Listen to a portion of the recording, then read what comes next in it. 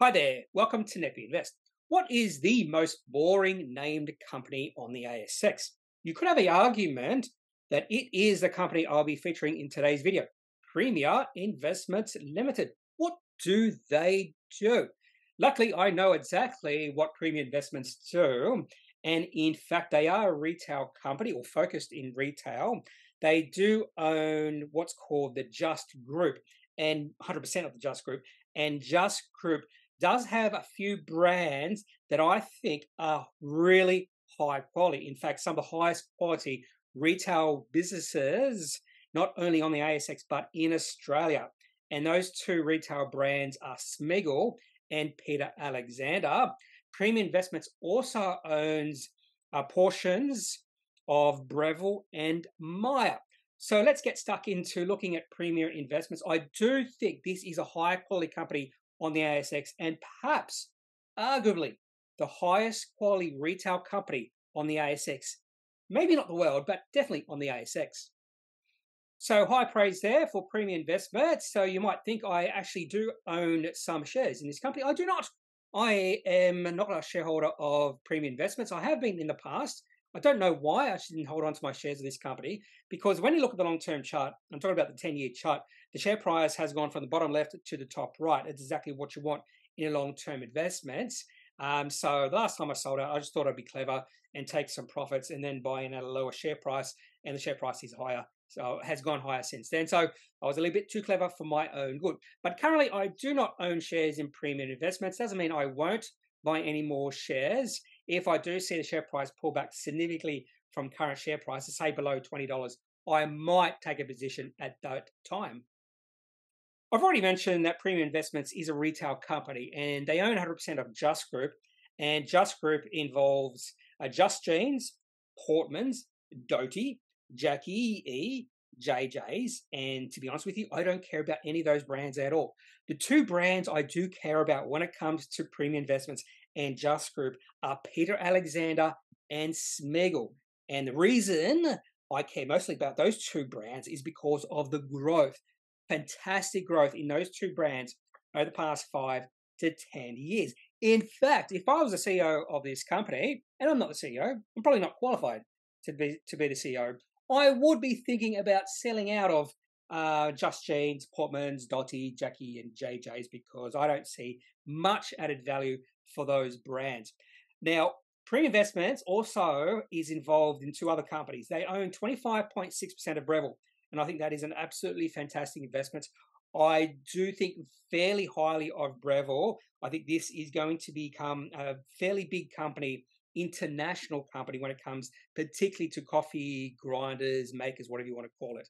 And funnily enough, they are increasing their holdings in Myer, even though Solomon Lew has been quite negative on that company. But it is understandable why they're increasing their position in that company. And all comes back to the history Solomon Lew has with Myer. I'll talk about that later in the video. Now, onto the CEO, and I just mentioned if I was a CEO, and I'm definitely nowhere near as qualified as Richard Murray, I think Richard Murray is an absolutely fantastic CEO. He was the CEO of JB Hi-Fi. In fact, he joined JB Hi-Fi as a chief financial officer in 2003, appointed the CEO of JB Hi-Fi in 2014 at 38. So he's not yet 50. So I think this guy, Richard Murray, has a long time left in the retail market. And then Premium Investments snatched him from JB Hi-Fi in 2021. So he was appointed as a director 30 December 2021. He's also, the founding chairman of the Australian Retailers Association CEO Forum, recently retired as inaugural chairman of the Workplace Giving Australia Leadership Initiative, which aims to encourage Australian businesses to set up workplace giving programs. So it does look like he's potentially getting into philanthropy, which is fairly important when it comes to Solomon Lew. So let's have a look at Solomon Lew, and hopefully you do know the name, because it is a fairly big name when it comes into Australian retail. So Solomon Lew has been involved with Premium Investments for quite a while. In fact, he was appointed the chairman of the company in March 2008 and is the largest shareholder of the Premier, and was previously the chairman of Premier from 1987 to 1994. I've already mentioned that he does have an association with Myer.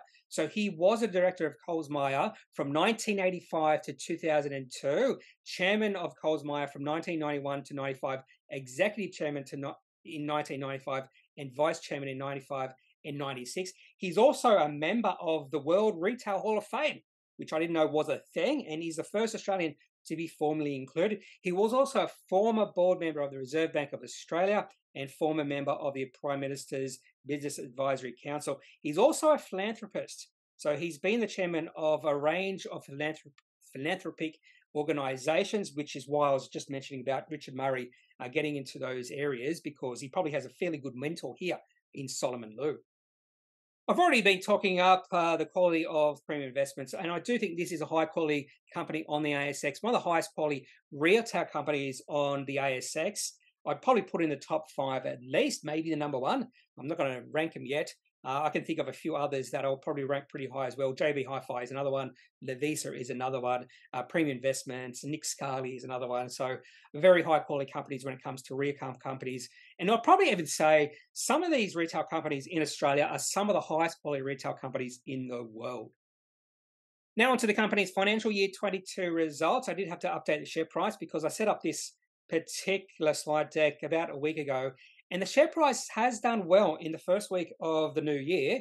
Share price increasing to $25.79, which means the market cap of this company is just above $4 billion. Revenue in financial year 22, $1.81 billion. Profit of $285. Now, their reported operating cash flow and free cash flow a little bit higher than I have given here because I take out lease liabilities. And when you take out lease liabilities, because in my opinion, if you're renting stores, which is leases, that is a part of the ongoing day-to-day business expense. And I just believe that should be taken into account when you're talking about operating cash flow. Operating is the key word there. So my operating cash flow for Premium Investments is $186 million and free cash flow is $178 million. Now onto the revenue growth for the company. The first thing I always look at is revenue. Is revenue growing through time? Is it consistent revenue growth? Because you want to invest in companies that are able to grow their revenue at nice, consistent rates. And research has been done on this, and this is the best predictor for a company's shares to outperform the market, and that is revenue growth.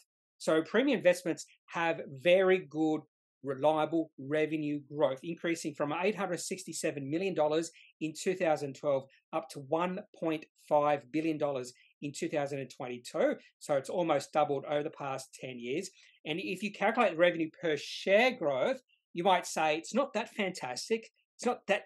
It's not a number to get overly excited about, 6.1% per year. But the company has also increased their margins, particularly the last 2 years from 2014 to 2020, where margins were below 65%.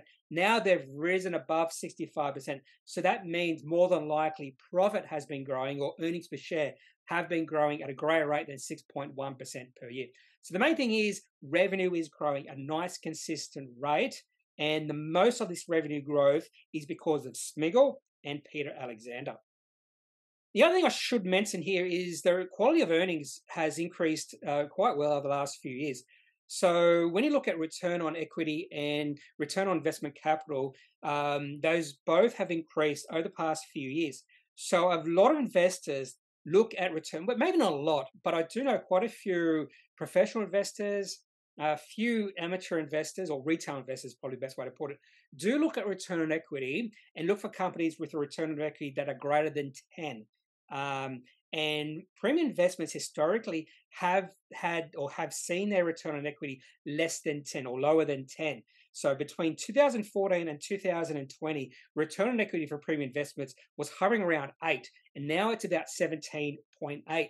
And return on invested capital has increased from below 8 up to 13.4. So you can say that the quality of earnings over the past few years has increased. The question moving forward for this company, and a question for investors looking to take a position in this company, is whether the company can maintain these quality of earnings moving forward. And that is a question I do have for this company. Now let's have a look at the company itself. Now you'll notice the sales here is a little bit less than the revenue. And the reason behind that is because of the investment in Breville and Myer. They do get dividends from those investments, so that's not included in the revenue or the sales. So when we look at Premium Investment sales, it's from their Just Group company or business or brands, which include Smiggle and Peter Alexander. You know they do sort of mention Peter Alexander and Smiggle and put the other brands together into one group called Apparel Brands. And that is obvious when you look at the growth of Peter Alexander and Smiggle compared to Apparel Group or Apparel Brands over the past year. But anyway, overall, the group saw sales increase 5.2% over the past year. Like-for-like sales up 5.4%. They also compare their sales to financial year 19. They also mention here how many hours were lost or days lost due to COVID-19. But then if you focus on Peter Alexander, Smiggle, and the other brands, there is a big difference here. For instance, Peter Alexander sales increased 11.4%, Smiggle 24.6%, while the other brands actually decreased their sales in 2021 by 2.6%. And much of that decrease was in the first half, which was down 6.3%. You look at Smiggle, in the second half of financial year 22, their sales grew by 61.7%. And online sales are continuing to grow, 14.3% higher than financial year 21, and accounts for 22.7% of total sales. So it's probably pretty obvious if Premium Investments didn't have Smiggle, didn't have Peter Alexander, I probably wouldn't be interested in this company at all, even though they do have a nice investment in Breville. So it's all about Smiggle. It's all about Peter Alexander. If you don't know what those two brands are, I'm pretty sure Peter Alexander is all about like pajamas, that sort of thing, while Smiggle is for children. I have never gone into a Smiggle store, never gone into a Peter Alexander. All I know about those two stores is the growth. People like those stores. And kids love Smiggle, it seems like. Anyway, on to the different geographic regions. I always like to look at this, particularly if a company is global. How are those different geographic regions performing?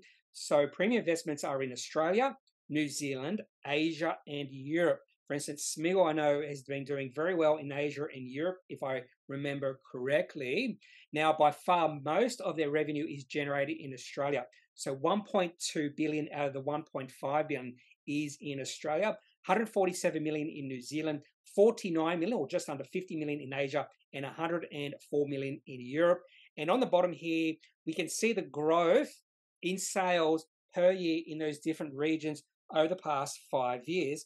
And in Asia, for instance, the last 2 years, we saw sales depressed because of COVID-19. In the last year, sales increased by 90%. In Europe, sales increased by over 30% in the last year. And that's after, I think, about 2 or 3 years of negative growth.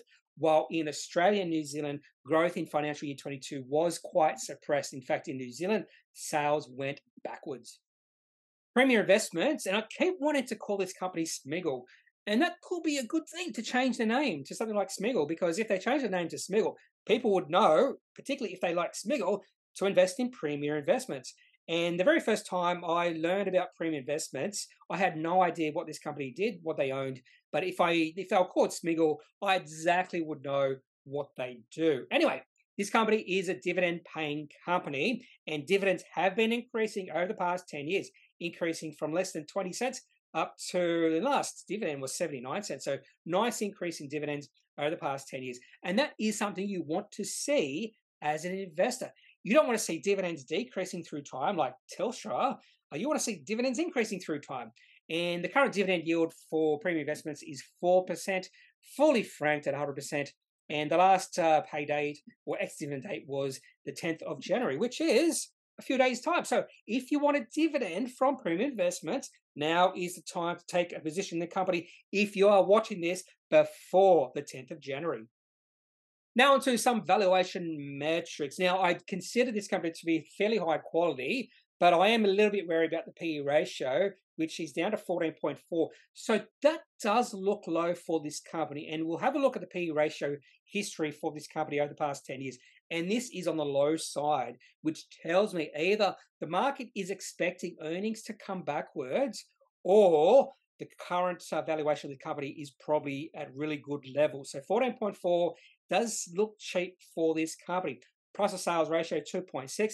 Price to free cash flow a little bit higher because I take those lease liabilities out at 22. Also did a reverse DCF. So what would the growth be in terms of free cash flow to justify the current valuation. That's only 13.5%. And I do think premium investments could get close to that over the past 10 years. So just based off that reverse DCF, now if you used earnings per share, that number would have been significantly lower, probably less than 10%, maybe less than 8%. And I definitely think this company can achieve these sort of growth levels over 10 years. So right now, I'd say Premium Investors is at least fairly valued. It might be below fair value, but I don't think it is overvalued at current prices. On the 2nd of December, the company did release a trading update, and things are moving at a nice clip. But the only thing is a premium retail global sales for weeks 13 and 17 of the first half of 23 compared to the same period last year only grew at 0.1%. But everything positive here. The company is still growing.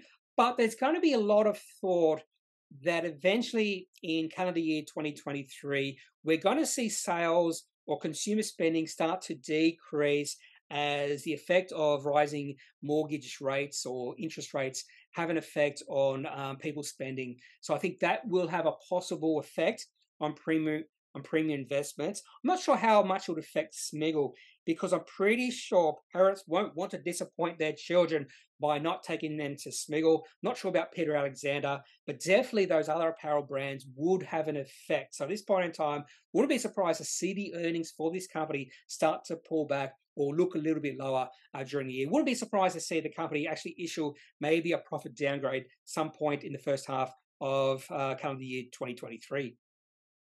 But in saying that, when you do look at the P/E ratio history for premium investments over the past 10 years, you could say any number or any P/E ratio less than 15 means this company is on the low side of the valuation. Right now, it is below 15. Last time we saw it hit below 15 was during the COVID-19 financial panic, and it fell below 15 for a very brief period of time. During 2018, it fell below 15 for a fairly brief period of time. We'll say maybe 6 months or so. It fell well below 15 in 2014, and now we've been below 15 for about 6 months. We did see it get as low as about 11 back in June when the share price did get below $20. I think it even might have got below 19. So right now, just based off the P ratio and the history of the P ratio for this company, it does look pretty good value, or at the very least, interesting. Now onto the charts for premium investments, and the first chart here is the weekly chart over a 10-year period. And this is the sort of chart you want to see if you're a long-term holder of a company. Share price of premium investments has gone from the bottom left to the top right. This is also another sign of a high-quality company when you see a chart like this, because this would be the sort of company you buy in at a good price and you just hold it forever. Maybe not forever, but for the long time. Because if you bought into premium investments way back in 2013 at a share price of, say, $6, you've done fairly well over the 10-year period. And when you do look at whenever the share price does pull back, it seems like when the share price pulls back to that orange line, which is the 200-week moving average, that seems like a pretty good support level. And whenever the share price falls below the 200 moving average, that is a great time to think about taking a position. It's only done that twice. We'll say 4 times, but twice for a very brief period of times in 2019. During the COVID-19 financial panic, it fell through for about 2 or 3 months. And then in June of this year, it fell through. Share price actually got down to a low of $19. That was a time to think about taking a position in this company, because the share price fell from about $32 all the way down to $19. And now we've seen a nice little rally in the share price of this company over the past 6 months. So this is a high quality company just based off the 10-year chart. So let's have a look at the daily chart just to see how the share price has been performing in the year and whether the share price is now in an uptrend and whether the sentiment in this company has shifted, because there was a bit of negative sentiment, particularly in the first half of 2022. And you can really see the sentiment shifting towards the end of 2021. Share price reached a high of $32.50 in November last year, and then the share price tumbled from $32.50 all the way down to a low of $19 in June this year, which was also the low in the overall market. So premium investments share price was pretty highly correlated to the overall market. So that negative sentiment in the market really flowed through to premium investments, and the share price in premium investments has rallied over the past 6 months or so, increasing from $19 to just below $26. Now, it's really interesting. $26 is a nice little resistance level because 3 times in November, December, the share price tried to get above $26 and then pulled back. And right now, we're right on that resistance level or just below that resistance level. So the share price moves above $26 on strength. That would be a bullish sign and a possible trading position. So if you haven't already taken a position in this company, because if you saw share price get to $19, that would have been screaming really good value for this company. Now could be the time to think about taking a position in premium investments. The next few companies I aim to feature in this Kneppy analysis video series include Kogan, Codan, Advanced Zintech, which is all about sunscreen, a company I have owned in the past, but that's when the share price was really, really low. Another company I know nothing about it's called GLG Group. TIG code's GLE, but when you look at their logo, it's called GHIM, G-H-I-M, Lee Group of Companies. So I'm really looking forward to doing some research on that company. Haven't prepared that video just yet, and also having a look at James Hardie as well. That's all I have for this look at Premier Investments, one of the highest quality retail companies on the ASX. If you disagree, I'd love to hear your opinions why you don't think this is a high quality retail company. If you agree, or if you think another retail company, is a high quality retail company than this, so maybe Levisa, Nick Scali, JB Hi-Fi, Shaver Shop maybe, or Dusk. Leave your thoughts in the comment section of this video. Otherwise, I'm not a financial advisor. If you do need financial advice, make sure you seek out someone who is qualified and can speak to your own financial needs. That's it for this video. Have a good day. Bye.